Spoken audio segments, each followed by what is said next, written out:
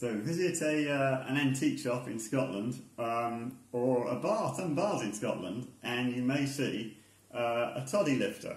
This is a bottle, often made in very fancy cut glass, which has a hole at one end and it has a hole at the other end. And the reason you have a hole at both ends is so you can lift a drink out of a punch bowl and put it into a glass to give it to someone. And you put the bottle in the glass, wait for it to fill, put your finger over the hole, lift it out, and then when it gets to the glass you let go of the hole on the top and it dispenses a wee dram. So this is the centrifugal version of the Toddy Lifter, the vortex lifter.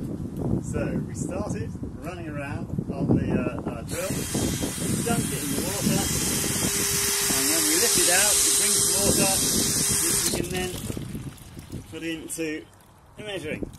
As you can see, you can move quite a lot of water quite quickly when you want to.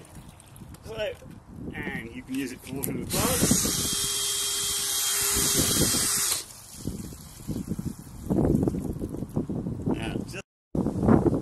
So here we've got a bigger version of the vortex lifter, which will show you the parabolic form of the top of the water as it spins. Let's go!